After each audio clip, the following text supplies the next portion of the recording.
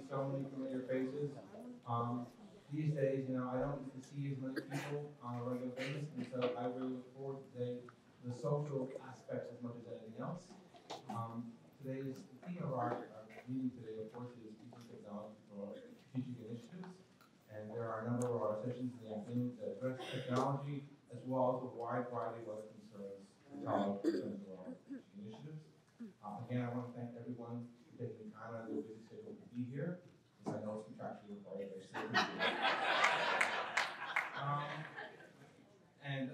Again, I want to say that I'm particularly looking forward to today's event because the topic of the keynote speech, AI, is something that I've been looking at for almost 10 years. And as you know, last year it finally exploded into the public consciousness.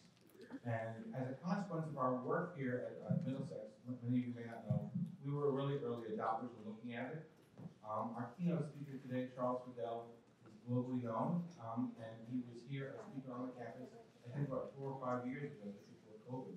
So we were really ahead of the curve, and we are still ahead of the curve today, and I want to stay there. So again, I look forward to seeing you throughout the day, and I hope you have a wonderful time. And without further ado, it is my pleasure and my honor to introduce our Vice President for Academic Affairs and Publish.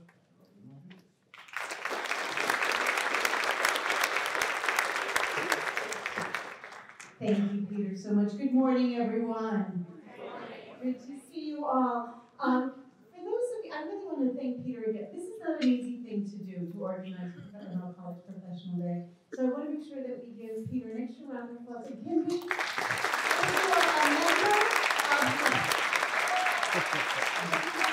if you are a member of the advisory board for the College Professional Day, could you wave, stand up, let us know who you are, because you've also done a lot for this day as well. Thank you so much, everyone. So more shout outs for the advisory board at lunch. Awesome, thank you. I also want to give a special thank you to our student musicians today.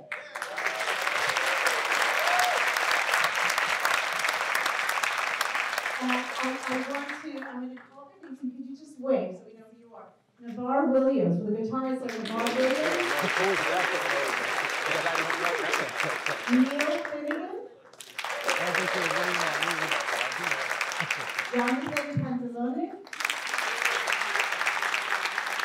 Phil Chow. And our cellist this morning is James Yu. In the music department for mentoring them and for giving us the pleasure of listening to their music this morning. So again, welcome. And as Peter noted, today is going to be a pivotal conversation on the future of education in the age of artificial intelligence. Charles Fadel embodies, I want to share a little bit about our speaker because one of the things I was talking to Peter about last semester was the fact that we already started to have concerns building up from faculty around the fear of AI, generative AI, and how that was going to affect education. And I know you've been always ahead of the curve with looking at how to implement solid pedagogical techniques to make it take advantage of this. And I'm very thankful to Peter for bringing Charles to us today. I'm actually extra thankful for Charles who scheduled the second day. We're going to have time with Charles in October, and I'm thankful that he was able to make it today. Charles Fadel embodies the spirit of innovation and foresight. As the founder and chairman of the Center for Curriculum Redesign in Boston, Charles has dedicated his career to answering the critical question, what should students learn for the 21st century? His mission is to make education more relevant, is particularly crucial in an era where artificial intelligence reshapes every aspect of our lives. Charles brings to us a wealth of experience, not just from the realm of education, but from a 25-year illustrious career in high tech, witnessing firsthand the disruptive effects of exponential change. His journey has taken him from the global education lead at Cisco Systems to the founder of Neurodyne, a startup in neural networks and artificial intelligence. His insights are enriched by his roles across various prestigious platforms, including as a visiting practitioner at Harvard's Graduate School of Education, where he explored the confluence of human learning and machine learning. As an author, Charles has contributed profoundly to our understanding of education's future amidst the rise of AI. His seminal works, including Education for the Age of AI and Artificial Intelligence in Education, provide a blueprint for integrating knowledge, skills, and character in curriculum design, preparing leaders not just to succeed, but to thrive in this new era. His consultancy spans continents, influencing education policy, curriculum design, and teacher training, showcasing his commitment to fostering global education and innovation. His keynote today promises to be a beacon for all of us committed to preparing our students for a future where they not only adapt to change, they're the ones leading the change. So good morning, everyone. Please welcome Charles Fadel.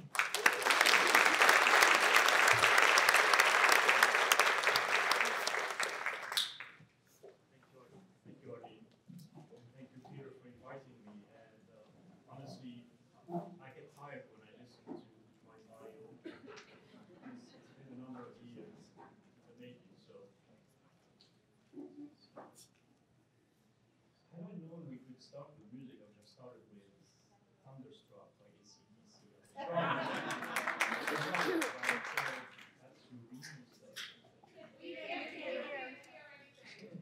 What happened to the microphone? That's not close enough to it. All right, I'll use my booming rock voice. My shy introvert voice. All right.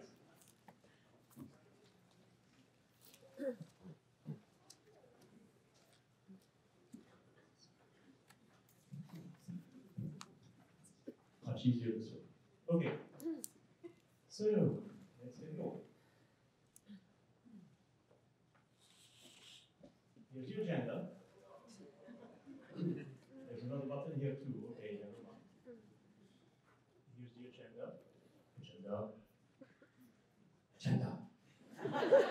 Never mind. You have a photographic memory. You already know what it is.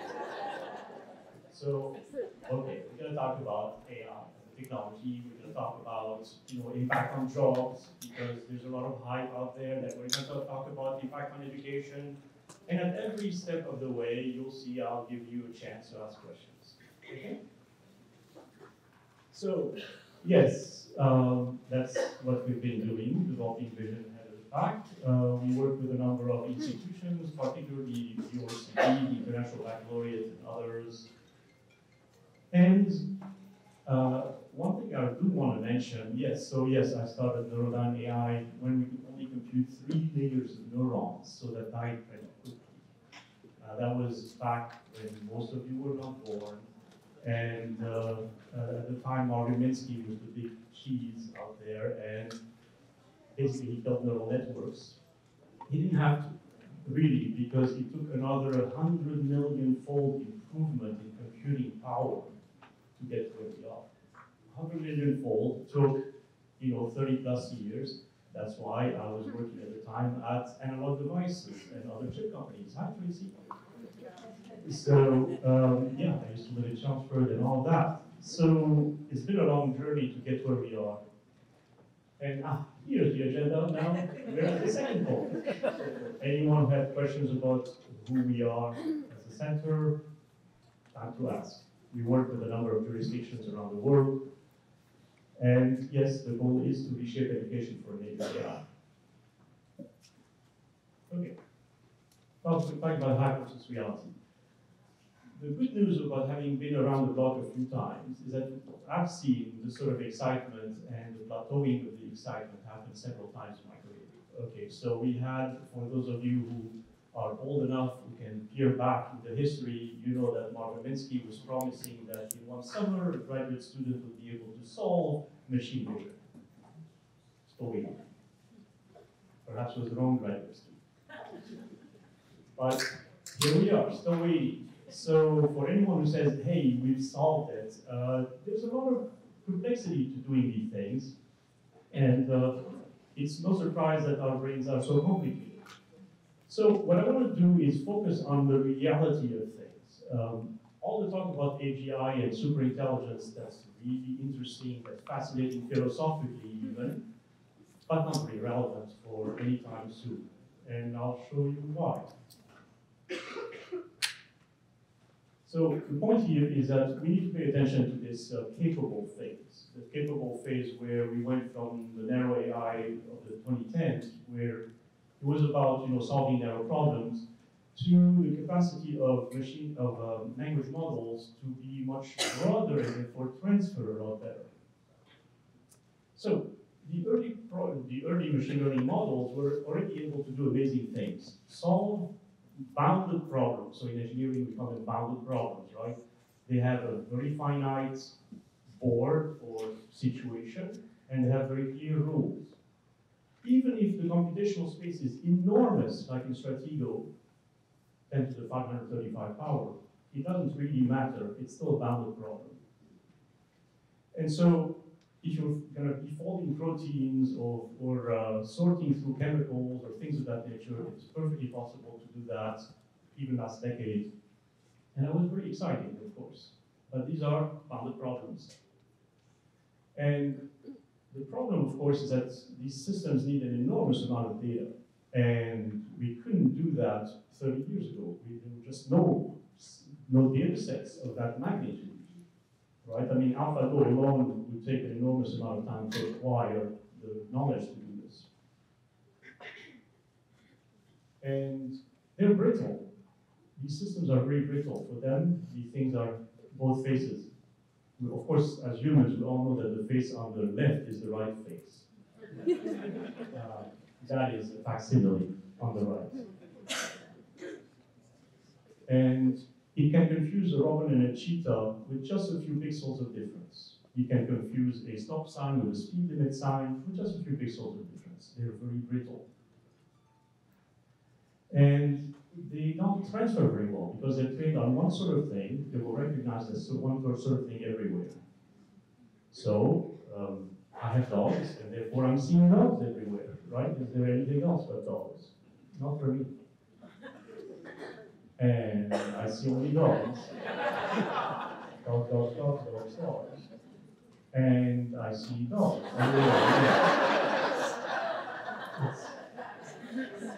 What? You see anything else?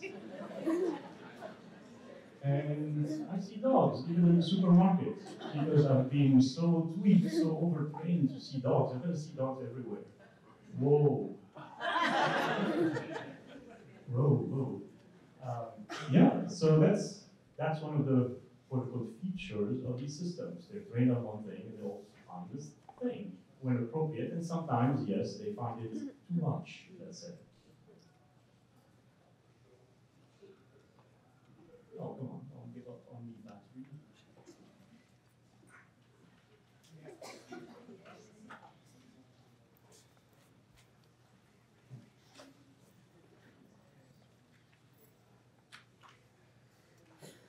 Okay, so the problem with these systems, of course, is they also have to be really clearly formatted. They don't do very well when the data is a mess. You have to format the data first. They're also opaque. You don't know exactly how they're converging when you have 5,000 layers. And I said, phantoms.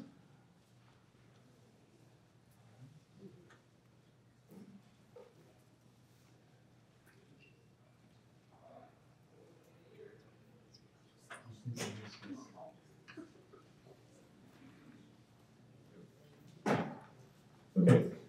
So yes, we don't know how they converge, and it's a problem. Imagine that you have a student and they're writing an essay, and the system says, you get a C. The first thing the student is going to come to you and say, why not an A? I deserve an A. You have no idea why. Because the system doesn't tell you why it decided this way. It just compared to a billion other essays, and it decided, you know what, this is an average, statistically average essay. I can tell that. But go explain that to the student. It's just an average essay. Right.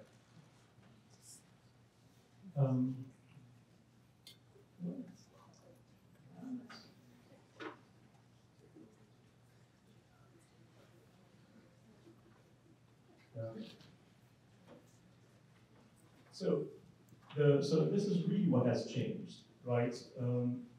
With language models, because they train on an enormous corpus of information, right? Absolutely enormous, basically all Wikipedia, pretty much everything you can scour on the internet, on the visible internet. You can have a much bigger boundary. Now it's not trained only on protein folding, or only on Go, or only on whatever. It's trained on every language thing it can find. And so as a result, it's much broader in terms of quote-unquote expertise, and therefore can transfer a lot better, because it's not so narrowly bounded. The second thing that's really important about these language models is that you can connect them to other data types. So you can have a math database out of Mathematica or MATLAB, and you can connect it to your LLM of choice, and supposedly it will function better than each one of them separate. Not so clear so far that it's working very well, but whatever. That's at least one of the possibilities that emerge. So that's really interesting from an engineering perspective, and I'm going to get back to this in a moment. But the problem is the fundamental limitations remain. They're still the same type of algorithm. They're neural networks algorithms, and they have the limitations of neural networks taken alone. And that's why you're going to keep seeing hallucinations. Actually, the very output of what these systems give you is a hallucination, is a confabulation. It's just that sometimes they're correct and sometimes they're not so correct. But that's how they actually function. They function by giving you whatever comes to their quote-unquote mind. So it's a feature, not a bug, as we say in software, but you got to figure out how to sort it. Of course, it's very data hungry, it's very opaque, and when we talk about reasoning, at least that's one problem I find a lot in AI, is that they use psychology words, and because we're so good at anthropomorphizing technology, we read too much in these words. So when you talk about reasoning, when they talk about emergence, we read a lot more than we should be reading. And that's one of the problems of being not imprecise with language. So, as I was saying earlier, we've seen 100 million-fold improvement in 35 years, and so, yeah, that's where we are now, and that's why we can compute more than 3 layers. And it's basically brute force. These algorithms were available even in the 70s. It's just an enormous amount of brute force that has been applied, and you said force doesn't work. What's going to be interesting, of course, is to see what happens as Moore's Law plateaus. Now it's going to force the software engineers to do a much better job. Well, remember, for instance, that, for most of you, be aware that the Apollo 11 mission worked on 64K of memory. 64K. It's 1 pixel nowadays on your iPad or equivalent. So it's, the art of refining software has been lost because of brute force. And if Moore's Law starts plateauing, which I really hope it does, it's going to force software to become better again. So anyway, point is, we've seen a hype cycle. You're familiar with Gartner's hype cycle. There's always, in any new technology, this hype situation, then goes back down, and the rework occurs over the following 30 years, and then eventually you see something occur. We are at the peak of the hype cycle for AGI, as in generalized intelligence, and Gen AI as a meme in general. So I need to read this, and why generalized intelligence is a hype for the time being. Please read.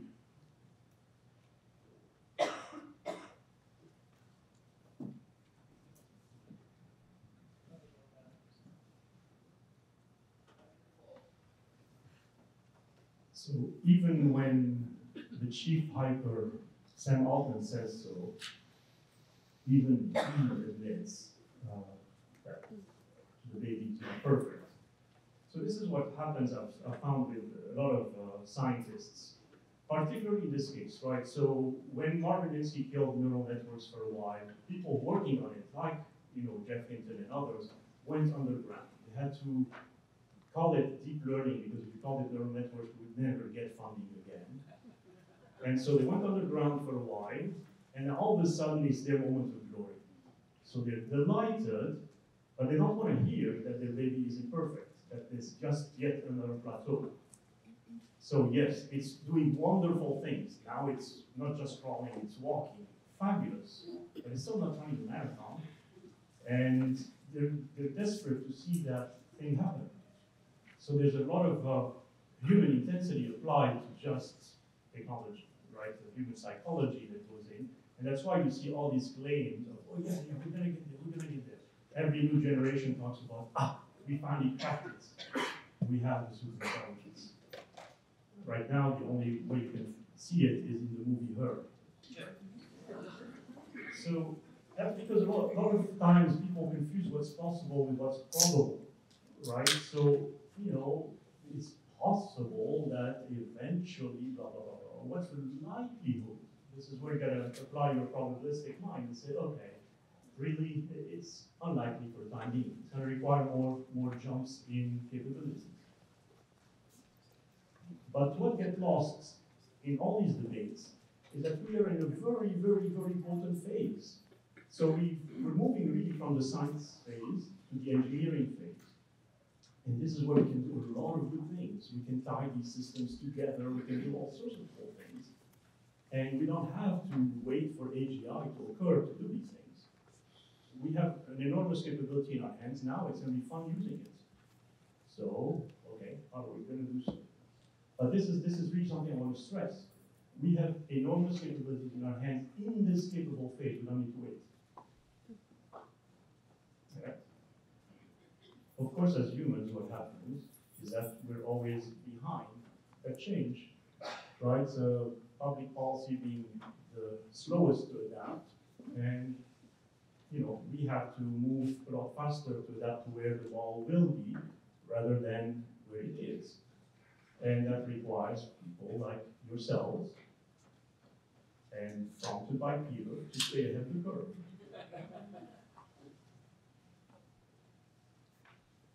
Okay, I'll pause. Questions so far?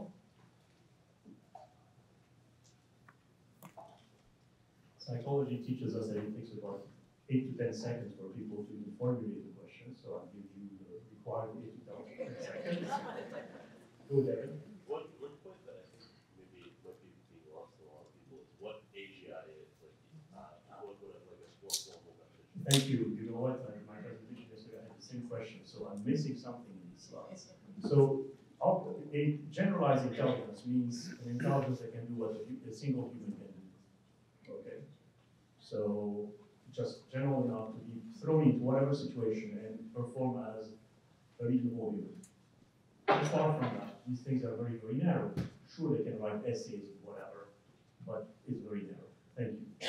And super intelligence is really being able to act like all humans combined, which is monstrously capable. So we're nowhere near all of this, rest assured.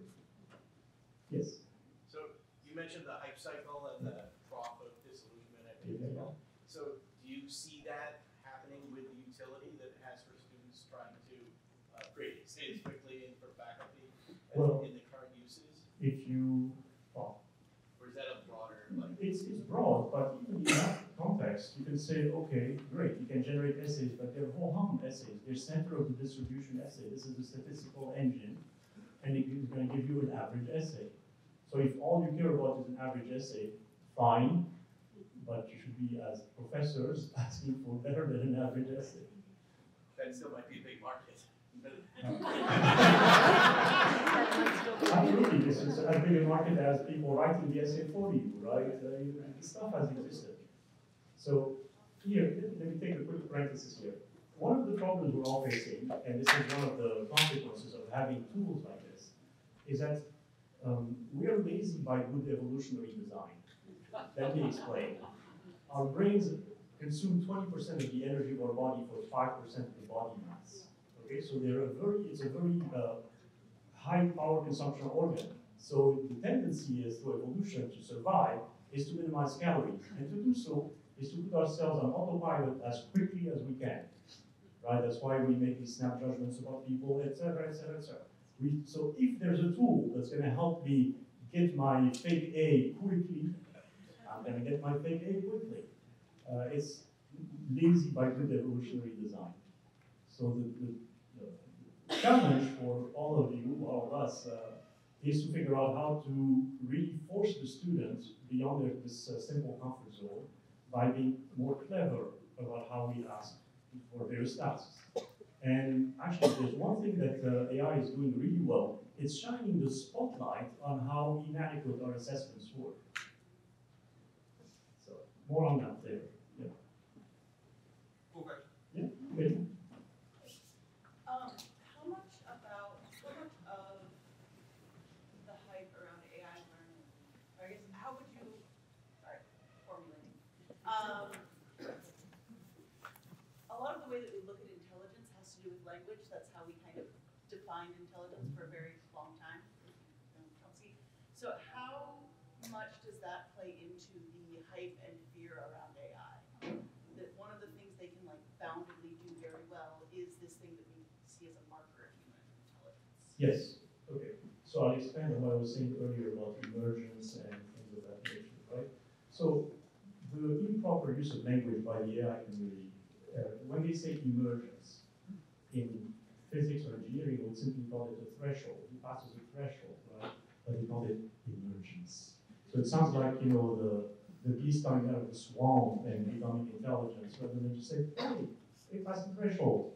It was useless before at a certain size of vocabulary, etc. It passed the threshold. And guess what? It's starting to saturate already. Look at GPT-4 versus 5.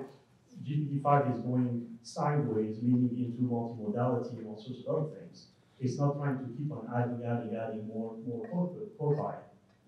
corpora, sorry. And so that's one example of poor use that gets mistaken in layman circles as, oh my God, it's already doing these unnatural things. What was the other example I gave earlier? Besides emergence? Reasoning, thank you. Someone was paying attention. And has a good memory. So reasoning, same deal. I find it so. Part of the work I do with the OECD is really critique some of the research and how they're approaching it. And for me, approaching this research with the angle of intelligence is absolutely the wrong way of doing it. A, because our own definitions of intelligence are so incomplete, so messy. You have 25 different, terms related to intelligence. Fluid and this and that, and conceptual, and blah, blah, blah, blah. No one having a really good ontology for it. And so when you start comparing AI to an incomplete human ontology, it's a mess. It's a lot better to look at tasks. Can it do this or can it not? And so yes, you are right. It's a good old scientific practice or engineering practice to reduce the number of parameters to one, look at one parameter at a time and see if you can do it or not. Other questions? Yeah. Can you speak to the carbon footprint that AI will have on the front end? It already has a high carbon footprint, but if you want to be angry at carbon footprint, go after cryptocurrencies first. At least this is useful. And I'm with you, of course, but the good news is that there are plenty of much faster, much cheaper, much smaller models coming out. Plenty. I mean, half a dozen literally already. And so that's going to drastically drop the consumption needed. On the other hand, we are going to all be using a lot more of it. So that's going to counterbalance our consumption of a given model to the scale it's going to get with a lot of people. Look, in general, this is completely aside from anything to do with AI. If you want to talk about global warming, there is no escape besides fusion and fission. And I'd be happy to debate you about that. Everything else is not sufficient to get us out of the problem. And so, anyway, it's always a parenthesis, but thank you. Okay, jobs. Jobs, well, Jobs? Jobs. Okay, so you're going to see a lot of data like this from the IMF, from others saying, oh my God, some jobs are exposed. It's true that they're exposed. It doesn't necessarily mean that it disappears, right? So for example, the bookkeeper job was exposed because of spreadsheets. What happened? Well, they used the spreadsheet and now they do simulation. Same happening here. So we adapt, we increase our skill set, and we use the technology. So again, we're not talking about AGI removing all the jobs. The other thing that happens is we tend to minimize what we don't understand. That's the Dunning-Kruger effect, right? So if you ask me, can I be, I don't know, any one of you, and say, of course I can. That's so easy. Just go and prepare a lesson and deliver it next day. What's so hard about that? But then I realized, oh my God, once you start knowing what the person actually has to do, you're nothing.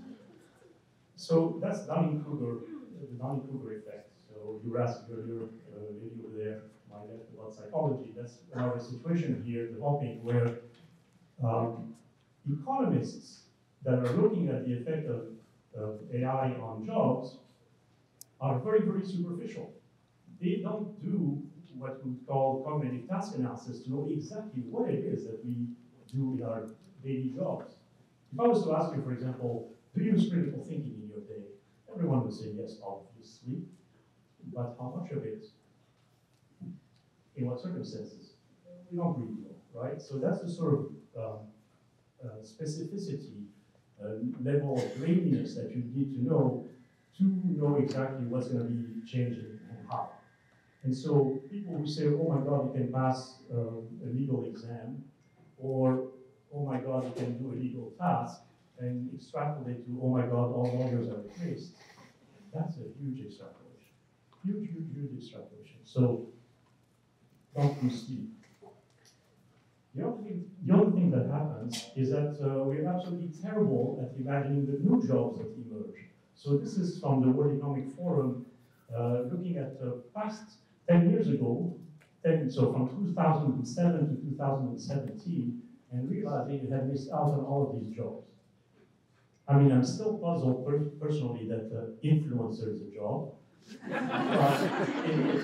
And so here we go. So back to the imagination. So economists are not futurists. Futurists are not, don't have a crystal ball, etc.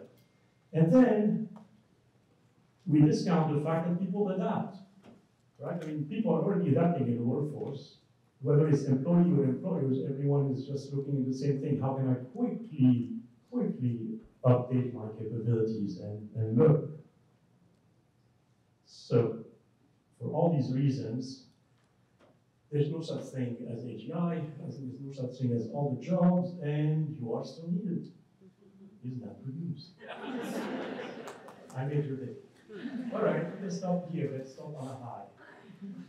Okay, questions? Questions? I have seen that some educators have already implemented AI in their education methods, like they ask their students, for example, to use language models in their research or their papers. How do you think that in the future can educators implement AI to improve education? Well, that's the next section we're going to talk about. So I'll ask for your patience. Yes. Other questions about jobs? Yeah, all the way there. Sorry. So regarding Moore's law, it's incredibly important, as you said. I was just curious if you could A, define Moore's law for a group because it is so important, and B, NVIDIA's CEO said that Moore's law is dead back in 2022, and as an industry insider, what's your take on that? So Moore's law, sorry, for those of us who lived in semiconductors, it seems, everybody knows Moore's law. It's a very wise ask here. So Moore's law, Gordon Moore of Intel, back in the 60s perhaps, formulated a law that semiconductor density was going to double every 18 months. In other words, it's an exponential. Every 18 months it doubles. But at first it doubles from a small base, so what, 2, 4, 8, 16, 32. But then you go 1 million, 2 million, 4 million, 8 million, whoa, that's exploding on you. So that's what happened with Moore's law. The semiconductor density has gotten better and better. As I was saying earlier, 100 million fold during my career in microchips. And that 100 million fold makes an enormous difference, right? So we were able to brute force a lot of things thanks to just microprocessor capacity becoming much better, and different types of processors, so different architectures. In particular, the graphics processors that NVIDIA had turned out by sheer luck for them and their shareholders, which I'm not, because it's in my life. I could have bought that 30, don't ask me why I didn't. Because of these architectures suited multiply accumulate functions a lot better. By the way, visual signal processors do that too, but anyway. Graphics were better because they were computing matrices all the time. That was by design. So that's what allowed this enormous progress. Now, why Moore's law is declining to nothing? Because there's only so much you can shrink a transistor before having little noise between atoms. It's gotten so small. Now we're reaching 2 nanometers, 1 nanometer. Really, we're getting more. It's been a while already that we've gotten a lot more from parallelizing cores. So we have 64 cores on a single chip. So we've gone parallel, and we are now going 3D and stacking chips one on top of the other to allow to wring out as much as we can out of these topologies and out of these geometries. But it's reaching an end. And that's why I'm saying it's good news for the software people, because now they're going to have to not be sloppy anymore and give you Adobe for 500 gigabyte that you download on your phone. I mean, give them a break. It could be a lot denser than that, right? Absolutely. It becomes so sloppy. So now it's going to force all the software designers to go back to when you had to, I mean, in the old days, before all of you were born, you had to code this on stacks of cards. Stacks of cards. And of course, you do not want to make a mistake, because if you did, you had to restart the whole process all over again. And of course, as things became easier, that's fine. So we're going to go back to less sloppy times. Thank you.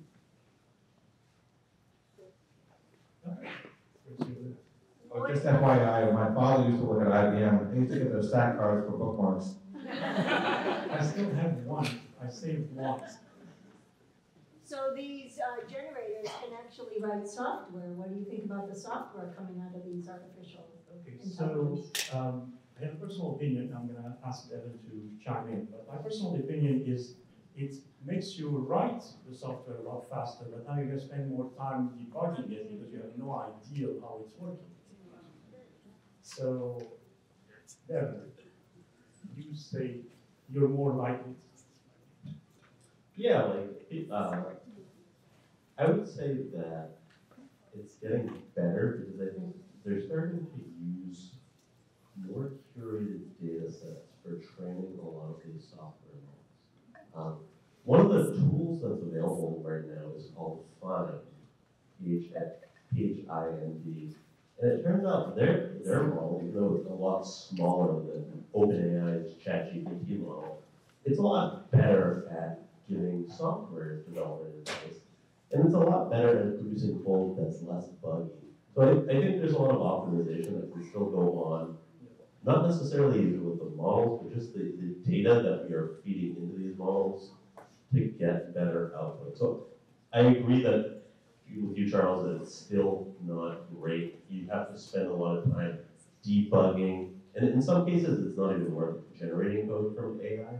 But I think it's getting, there's still a lot of refinement.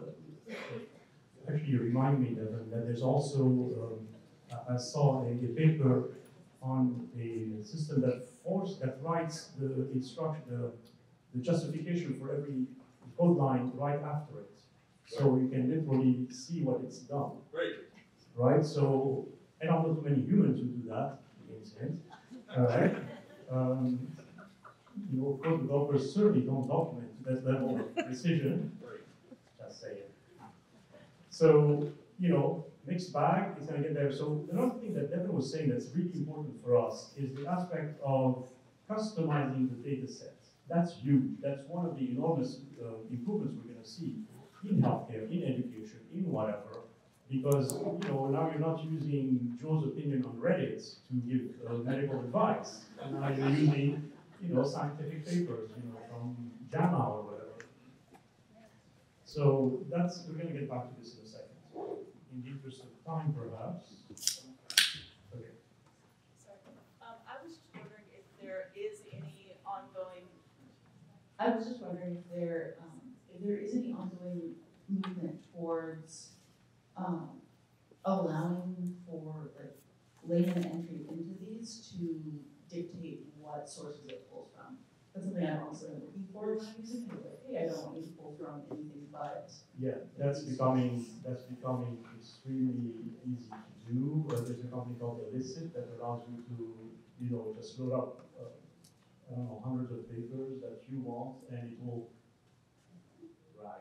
retrieval augmented generation. You train the system on your papers and favor your papers rather than everything else. So when I talk about the engineering aspect, this is the sort of thing that's happening. It's making things available for even a layperson pretty soon. Not quite that level in most cases, but in your example, yes. But what we're discussing with Devin, might as well jump into it as we're trying to talk about modernized knowledge, is that part of the modernizing the knowledge is to come up, is to come up with teaching code but in a completely different way. So really, I was telling him I would love to see, perhaps this is something MCC could offer, a full stack developer that has been trained on AI techniques, but as a systems integrator. Take these routines from GitHub, assemble them, and give me the result. I don't want you to create the code from scratch. So it's adding scripts, not doing the whole design of the code. And that kind of assembly job has enormous market potential, in my opinion. Because that's the engineering phase, where you say, okay, well, you know, add me this API to the system, or connect me to that data set, or whatever. Huge demand. Okay. So the devil is in the details, right? So when you look at this, and you know, this is one of my easy slides to scale people. When you put the Bloom's taxonomy and you put up the various logos, oh my God, we're doomed, right? And if you do the same, and you say, okay, Albert, luckily we have the affected domain. We're not totally lost. Well, yeah, okay, we can do the same, and with the exception of internalizing emotions, you can say, oh my God, you can chase us there too.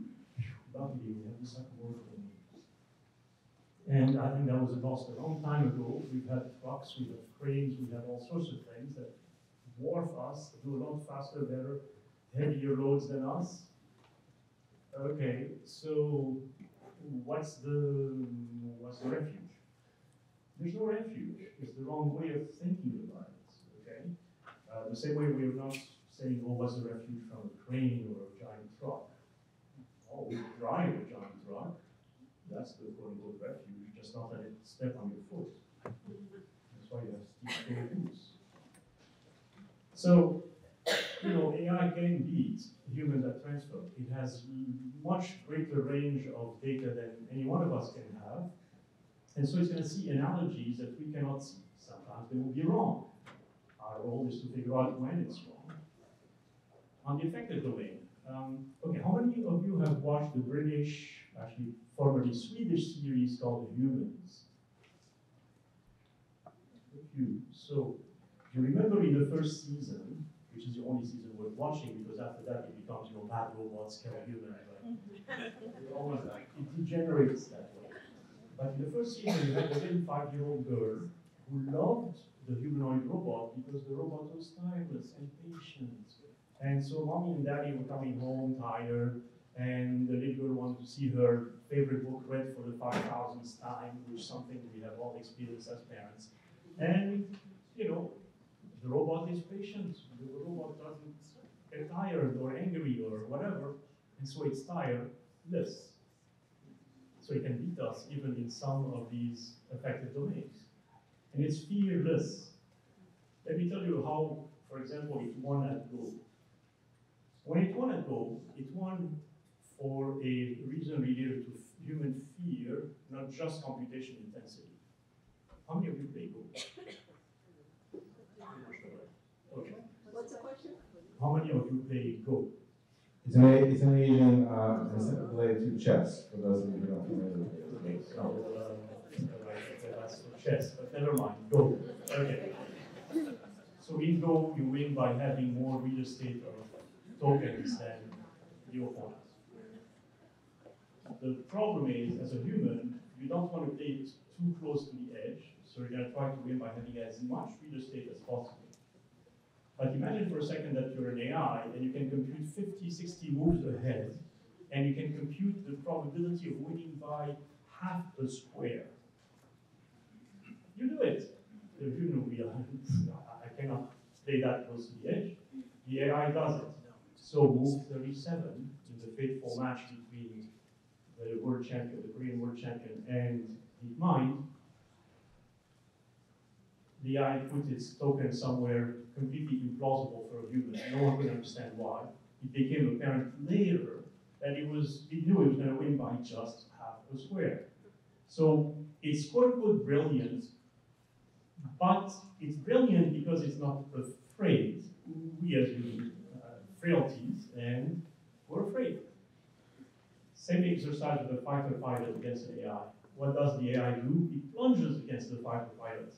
It doesn't try to take evasive actions and do the Top Gun stuff that you see. It's just going to shoot first by plunging against it. No human pilot would even think that way. So different behaviors come out of the fact that they're tireless and fearless.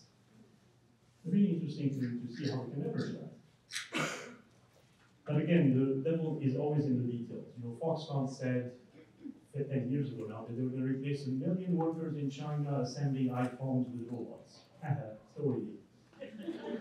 Everyone said, oh, the self-driving cars are going to drive. And say, not as long as they show me driving at rush hour in the Place de l'Étoile in Paris. Do that, and I'll trust you. Driving across Kansas directly, no. Even a Tesla. So, example of detail we have to go through. When we talk about something like creativity or whatever it is we do talk about, we have to go through the details. It's not enough just to look at the word, but you have to look at the definition behind the word. And that's what we spent a lot of time doing at my center, thinking through what exactly we mean by creativity or critical thinking or curiosity, etc. So that we knew then how to compare these various parameters with what AI can do now, can do in the future, and whether it can be complementary. That's the level of rigor and analysis that we go through to say yes or no. It's not otherwise you say, oh my God, it's going to replace us because it can be more creative than us. Or worse, say, oh no, humans are so creative. There's no AI that can ever mimic us. False. False. 10% of, 5% actually of creativity is radical creativity. The rest is incremental. Meaning it's creativity by analogy and by extrapolation. I would bet you that an AI can do, well, I don't have to bet you. You know that an AI can do extrapolation and analogy very, very, very easily because it's trained on exactly that, on doing exactly that. It just looks at the statistical inferences and says, oh, 2 blades, 3 blades, 4 blades, 5 blades perhaps. Right? That's what happens with Gillette. Right? 1, 2, 3, 4, 5 blades doesn't require much imagination. But imagination is what's required if you want to differentiate yourself. So when you look at something like creativity, you have to figure out what do I emphasize? Which facet of creativity do I emphasize? Okay. taking a little bit of a step back. We've seen this race before, right? With the Industrial Revolution, we have the Digital Revolution, we invented mass schooling, so now we have to mass sophisticate our education.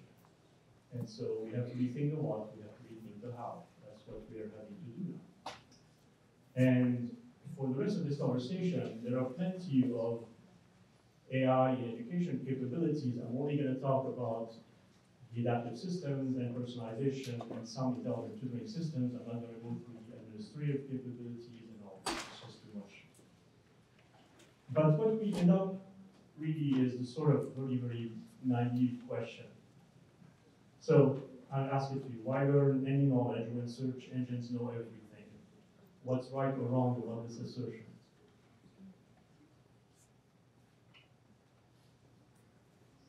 Search engines will make errors. Yeah. Yeah? You have to know enough to even know what you want to search for. Right.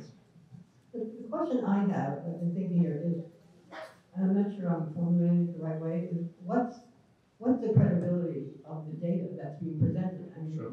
you know, and if you look at peer-reviewed articles, they're cited because they're referencing other articles that have used agreed upon. It's all by agreement. I understand that. But like, what is the validity or credibility of what you get in AI? I mean, you know, I was doing a proposal and I asked AI to write the opening statement to my proposal, and it sounded really good. I mean, you know, except my husband said it didn't sound like it didn't sound authentic to him. It didn't sound like me, you know. And they said things to me, so I was just wondering, what's the validity or credibility of using AI? I mean, it's sort of like a guy in the diner conversation about what's going on, rather than based in any. I mean, I'm just asking a question. But you're Okay, so but it's a different. You're asking a question where I'm asking you to answer this question. So, okay, so I'll answer you because it's on your mind, so I can free up your mind to listen to the rest. Otherwise, you'll be stuck on it if you're like me. So look, first of all, yes, not only is it going to write it for you in a whole answer of way, but it's also going to give you fake references that don't exist.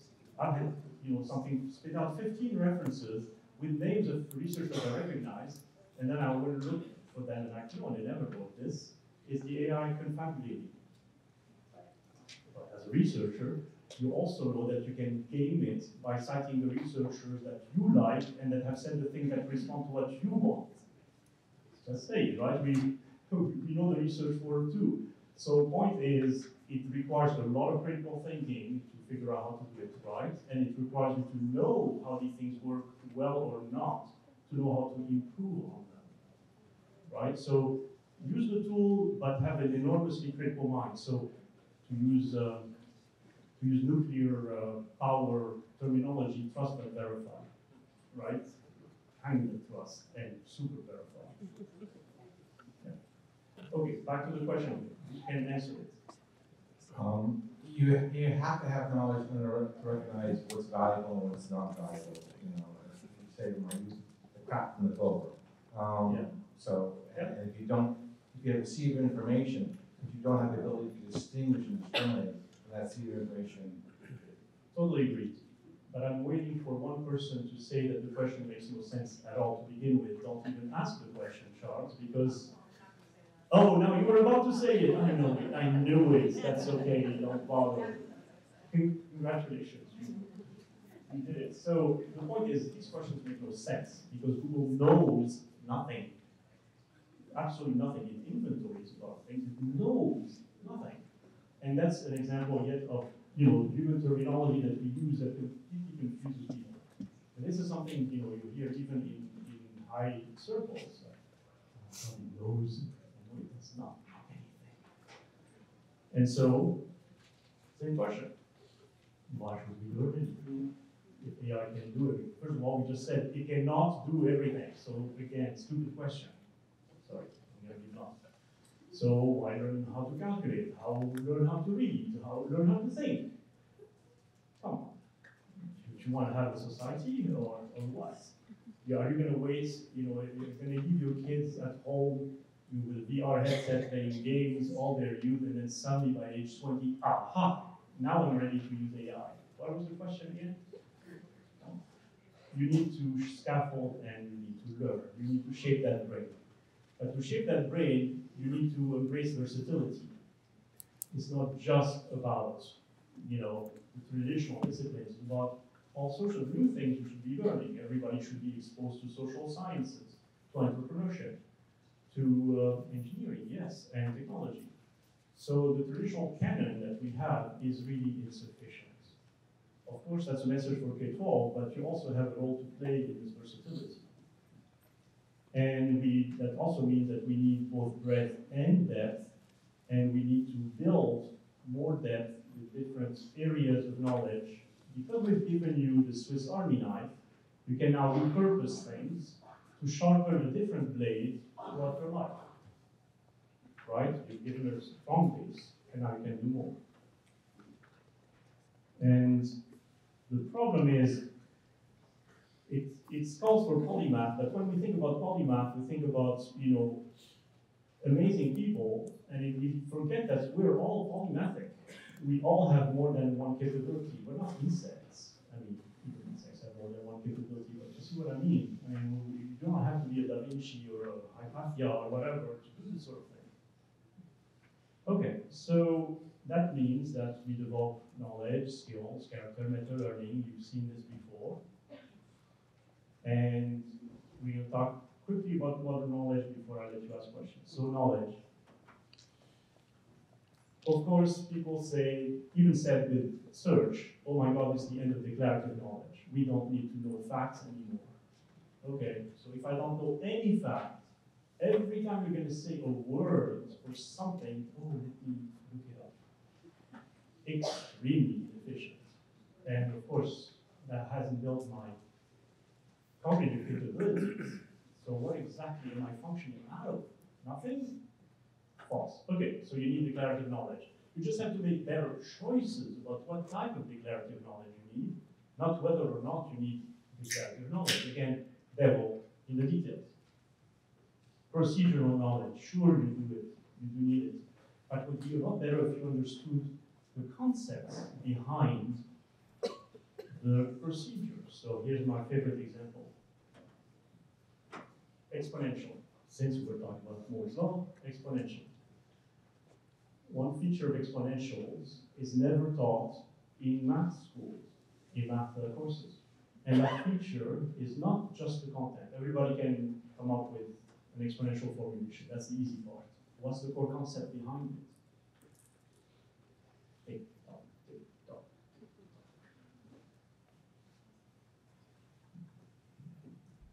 Think of a pandemic.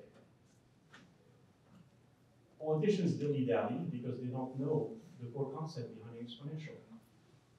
And like someone in my family said, hey, we only have 18 cases in this country this week, what's the big fear?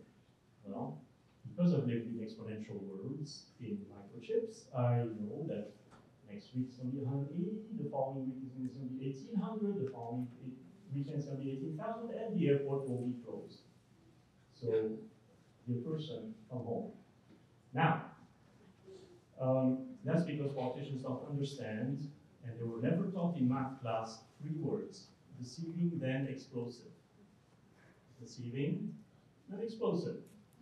Imagine for a second if everybody who's taken exponentials in school remembered those 3 words. We would have saved ourselves trillions of dollars during the pandemic, and untold trillions to come with global warming. Deceiving, and it explodes on you.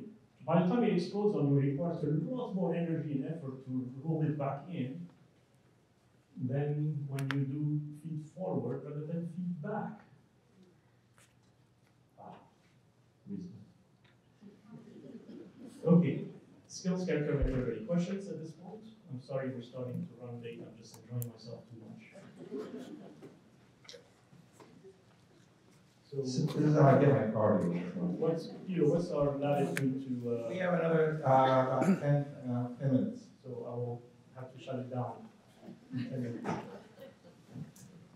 Hi, you might be going here in a few minutes, but I'm thinking about the ethical parts of all of this.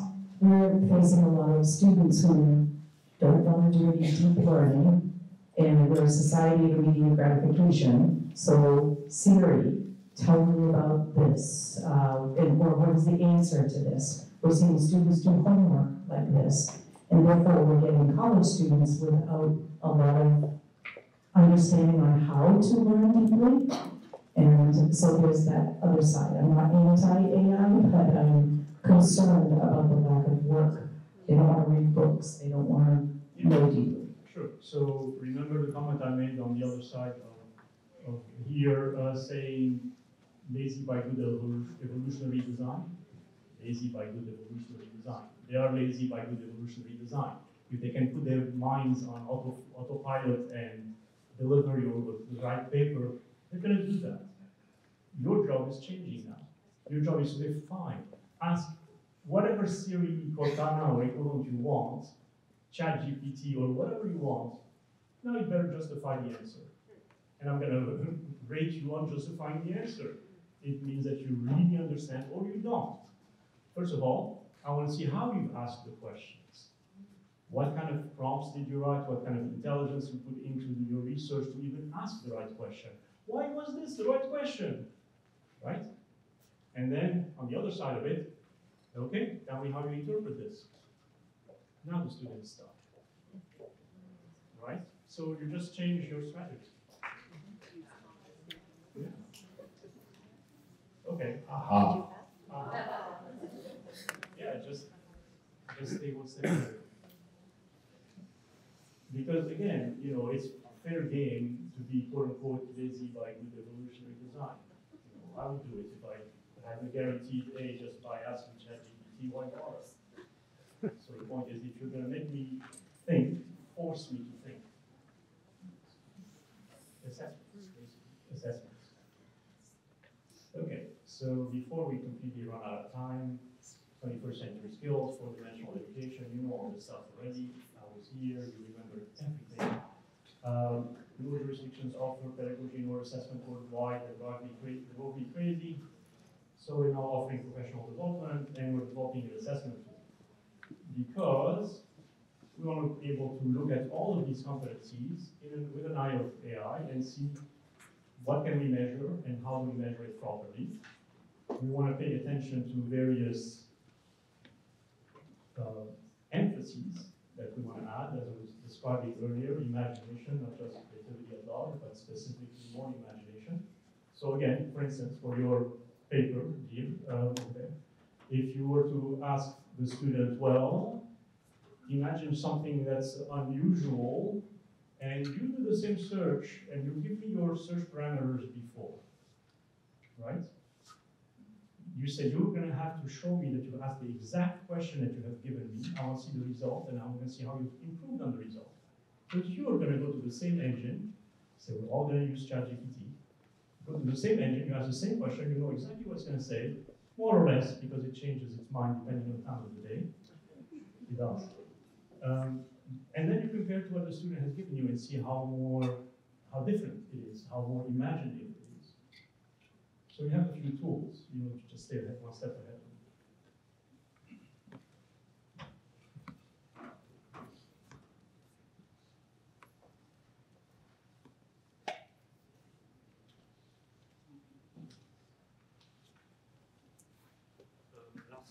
Lastly, personalization. So you're familiar with the four dimensions, but what we've added to the model is this issue of motivation. And again, it's to answer questions like yours about, well, okay, but they're going to go for the simplest possible answer they can find. And the point here is, okay, well, what are their motivation? Extrinsic, meaning you're not getting the grade unless you, that's extrinsic. And intrinsic, how can I get you interested in actually putting in the effort? How does this match with something of interest to you? And for that, I'm going to look at your identity and belonging, your agency and growth mindset, your sense of purpose and your passions, and try to say, okay, fine, use whatever you want, but I challenge you to use it for something you actually care about and justify it. We're going to talk about this a little bit more in a second, but the point being, this, if you're looking for areas where AI cannot go easily anytime soon, it's these areas of agency and purpose. we control them. We control what the AI does. And they don't have a purpose in particular except answering statistically what we ask. That's their purpose. They don't even know that they have that purpose. They're not self-aware. So we are the active ones, and we need to keep it this way. So I'm going to skip over these things. Of course, for the students' motivation, you have to do more than just what they love. It's what they're good at, what they can be paid for, and what the world needs. And we're going to want to push them towards what the world needs in terms of purpose. So, okay, fine. Let's say we all design a robot. Your robot is going to be a flying one. Mine is going to be a swimming robot. Justification. Why? And then the person with the flying robot will say, okay, because I want the flying robot to detect mines or help crops or whatever. Okay, that's worthy, that's purpose worthy. And I'm going to say, because I want to count plastic particles in the ocean. Okay, we have a purpose here. So you see how you can push the students to be intrinsically motivated, yet forcing them to do the sort of work that you have to have them done.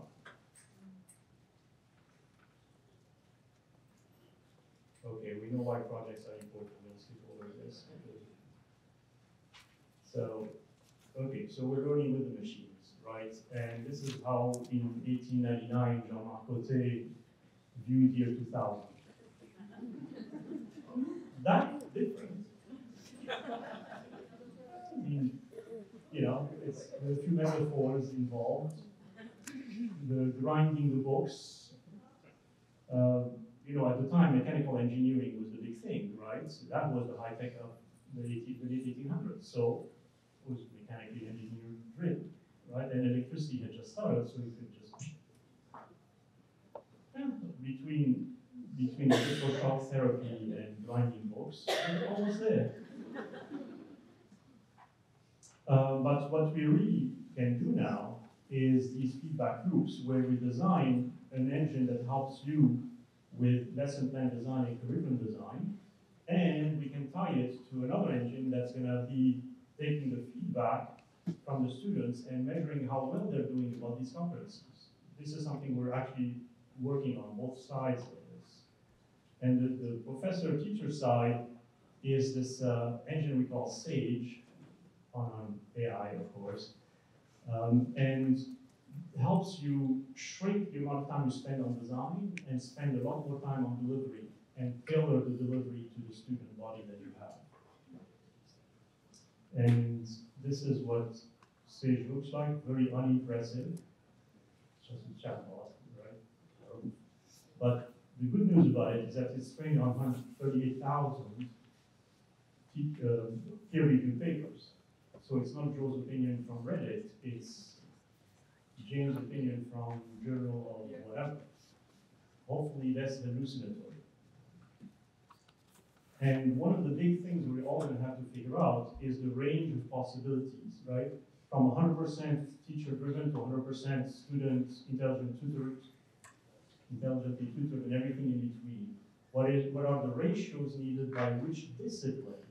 Because some disciplines being more vertical, like math, might be easier to go in an ITS direction, intelligent tutor system direction, than disciplines that are more horizontal, like social sciences or social studies or languages. And adaptiveness is going to matter because it allows you to self-pace, so the student can catch up. It allows you to reduce the learning time in general, and eventually it may help with the 2 sigma tutoring problem. Right? Because Bloom's 2 sigma problem, where if you have a tutor, you do 2 sigma better than if you don't have a tutor. Also, what is going to be the right ratio between that intelligent electronic tutor and you as a human tutor, all of you triangulating with that AI. So you used to be a one-on-one relationship, teacher-student, and now it's going to be 1, 2, 3 with the AI as well. So that's it. There's plenty of more details in this book that you spent a lot of time writing. So if there's any interest, Peter, I think you had mentioned something. I have 2 copies, and I'll be showing that book to everyone in a moment, and letting people know that they want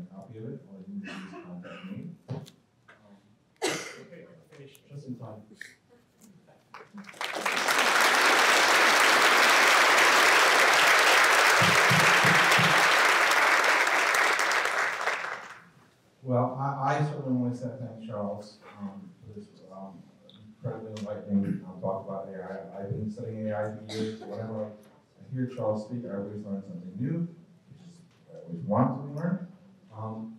And I particularly appreciate the fact that Charles has emphasized the point that the topic of AI is not settled. It's an ongoing conversation for all fields, particularly for education, but that this has been a very good contribution to that conversation, which we can continue out to today. Certainly next up with a panel of faculty and staff who will be talking to us about how they've used AI in their work.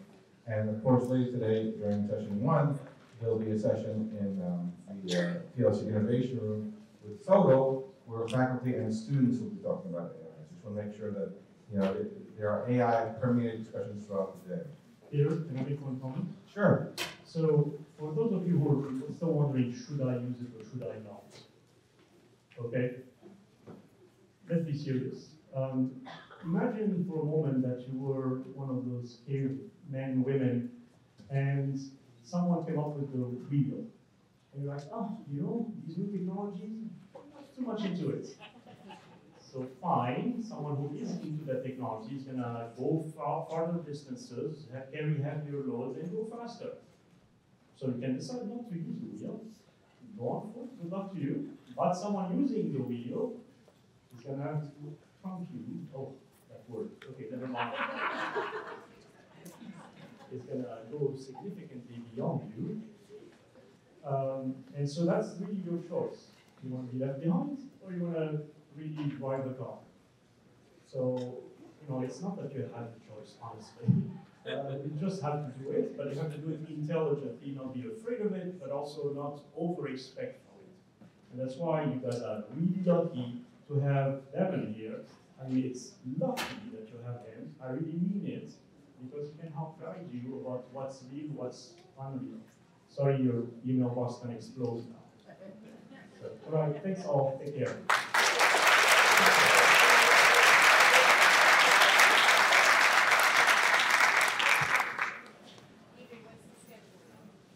I'm not going to tell you. It's a mystery.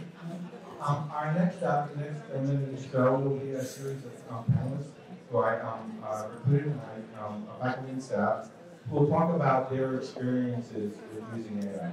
So we're going to go from the local vision that Charles presented to more localized vision here. So there'll be a traditional exercise we need to get some stretch. By all means do so, as I arrange to get our panelists over.